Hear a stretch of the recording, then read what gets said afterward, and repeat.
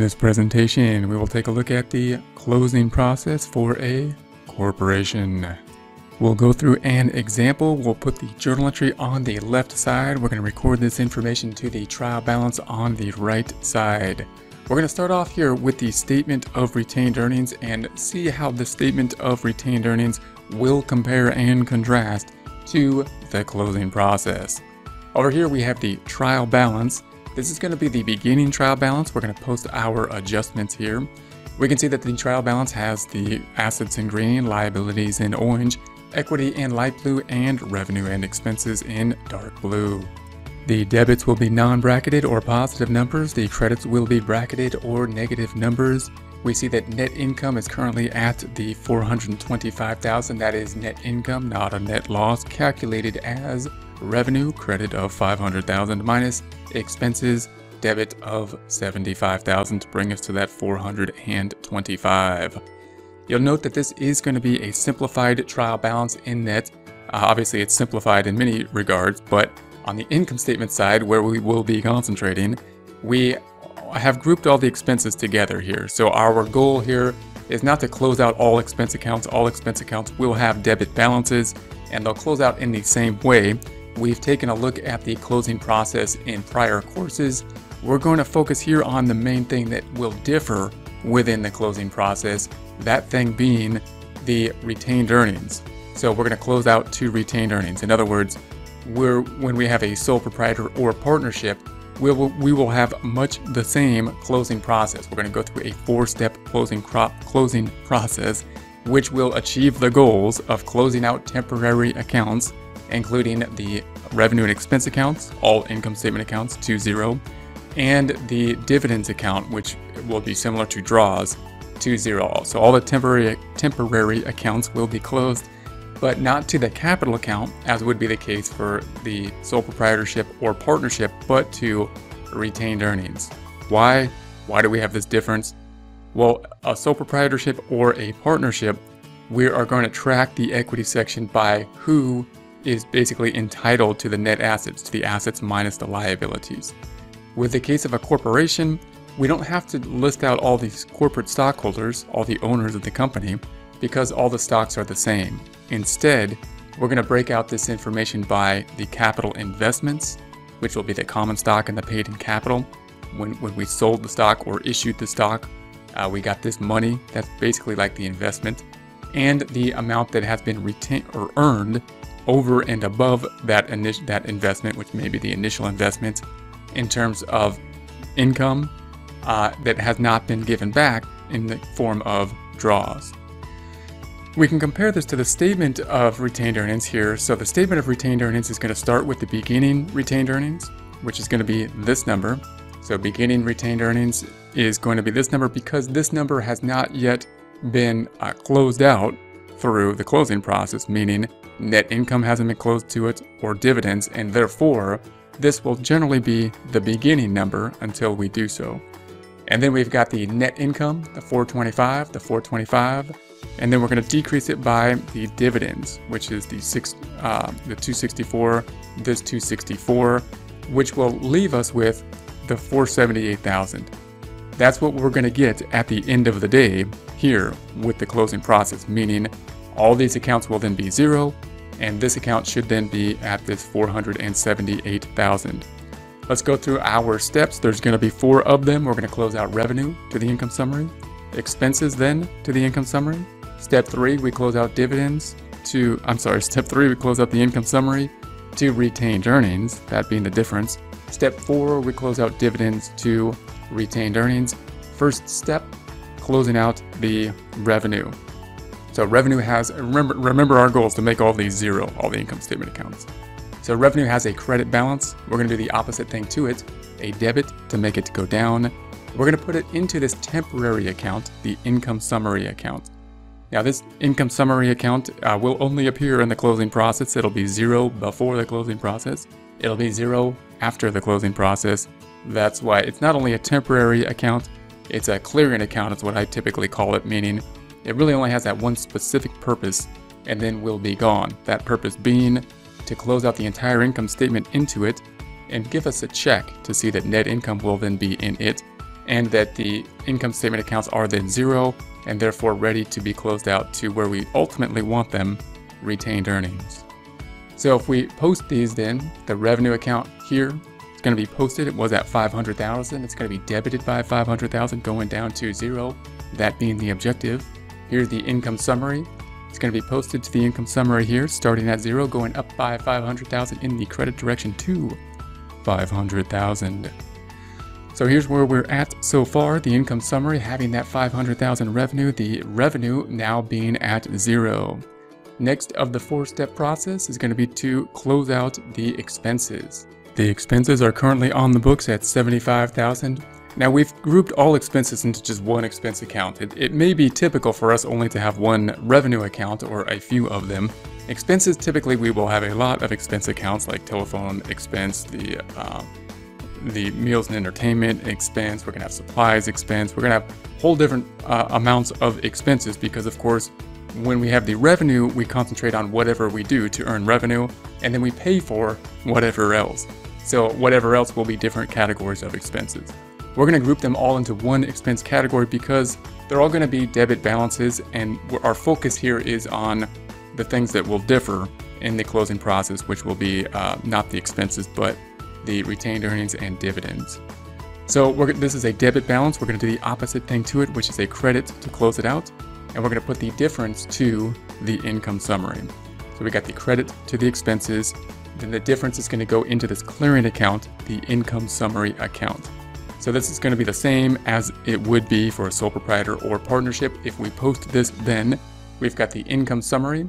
Starting at 500,000, it's going to go down by this debit to the 75 or by 75,000 to 425,000.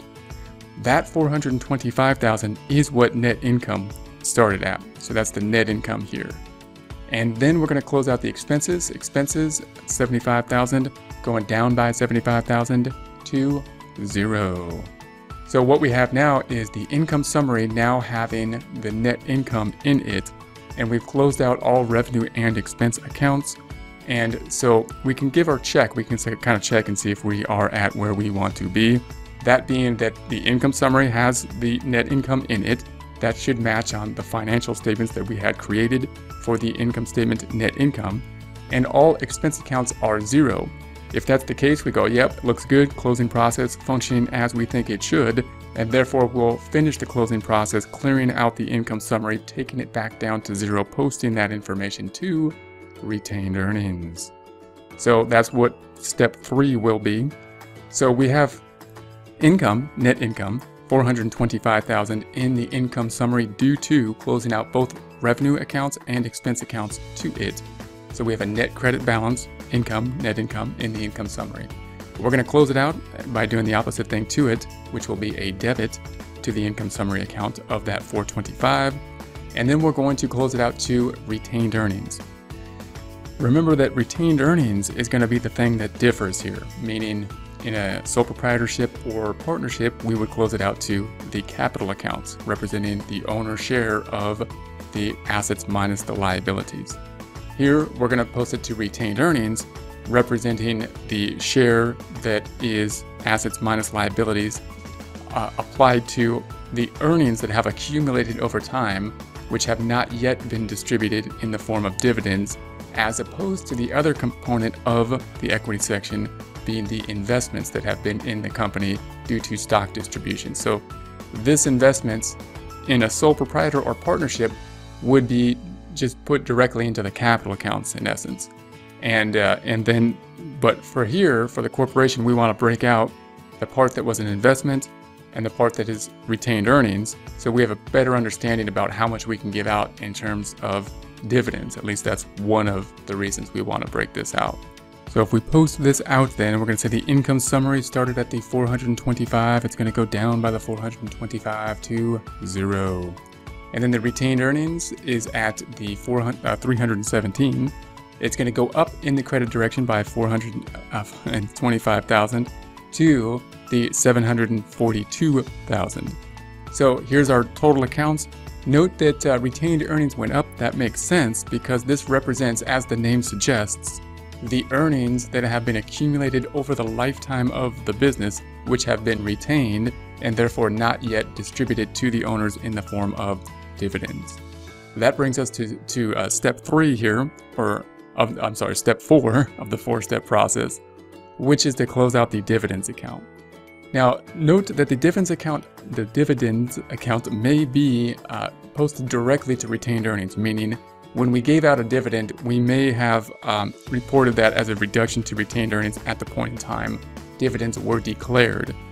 Here, we're going to break it out into its own dividends account and close it out as a temporary account in a similar fashion as we do for a sole proprietor typically, or a partnership. We don't have dividends for a sole proprietorship or partnership, but the dividends account can be closely related to the drawings account. So note that if you're a partnership, in other words, what happens here is you're going to have a capital account that will increase, and that will, when we have earnings, and that will be the partner's distribution of, or the breakout of, revenue minus expenses, their share of the book value of the company.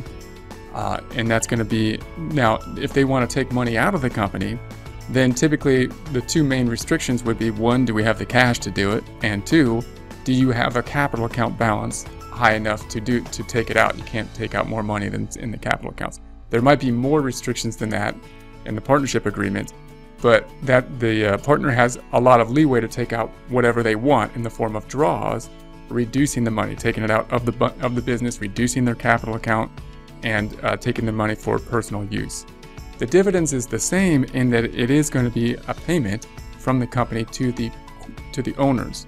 But remember that the dividends have to all be equal to all stockholders. So it's not like one stockholder, even if they have a 51% of the stock, a majority share, they can't just vote and say, hey, give me a dividend on my 51 shares and not on anybody else's 49% shares, because they all the dividends by definition have to be the same to all the stocks. So the difference with a corporation is the dividends differ from draws simply in that the dividends represent distributions to the owners, like draws. However, those distributions are all even to all owners, meaning all stocks. Their owners could differ based on the fact that they have more or less stock, but the distribution will be even per stock. So in other words, the rest of it will be the same. In terms of the closing process, it'll be the same, meaning this represents a distribution to the owners. It's a clearing account. It needs to go down. It has a debit balance. We're going to do the opposite thing to it to make it go down. So we're going to credit the dividends, and then we're going to put the difference to retained earnings. So if we see this again, we're going to say the dividends are going to go down. There's a debit balance. We're going to do the opposite to make it go to 0. And then we're going to put the other side to retained earnings, which is going to be kind of like the accounts we're going to close everything out to in a closing process in a similar fashion as we would to capital accounts for a partnership or a sole proprietor.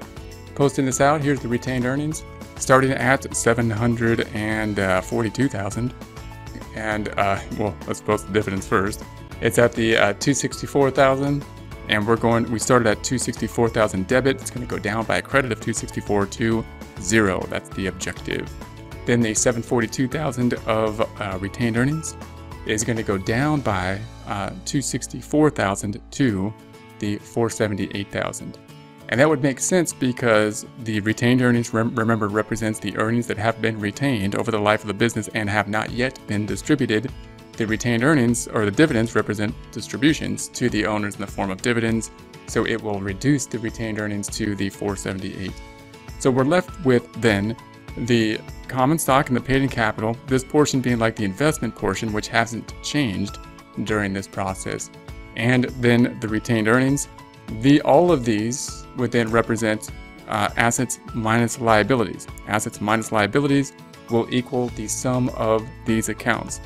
The sum of these accounts is the net book value of the company, assets minus liabilities, and represents what is owed to the owners, the stockholders. How do we know who gets that money if we were liquidated?